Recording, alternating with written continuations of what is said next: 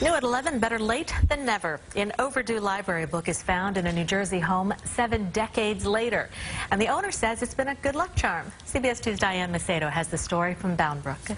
Former Bound Brook, New Jersey Mayor Frank Ryan says it's been 71 years since he took out a library book.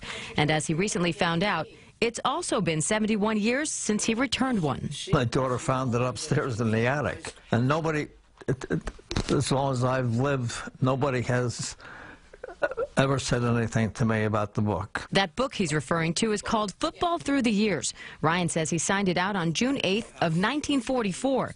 He completely forgot he had it until his wife died in December and his daughter started going through their keepsakes. She says, you know, you're a little late with this book. I said, don't tell anybody.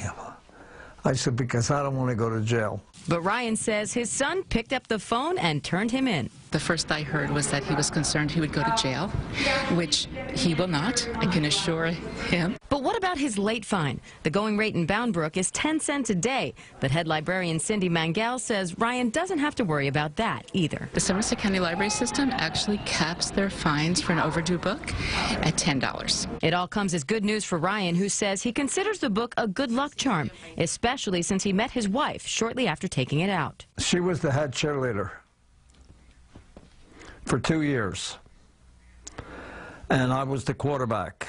And now the book is a nice way to reminisce. This book is so old, it's in good shape. This is what we used to play with. I threw 4 touchdown passes.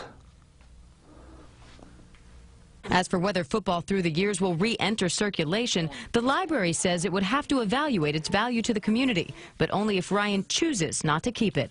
In Bound Brook, New Jersey, Diane Macedo, CBS 2 News. Wow, great story.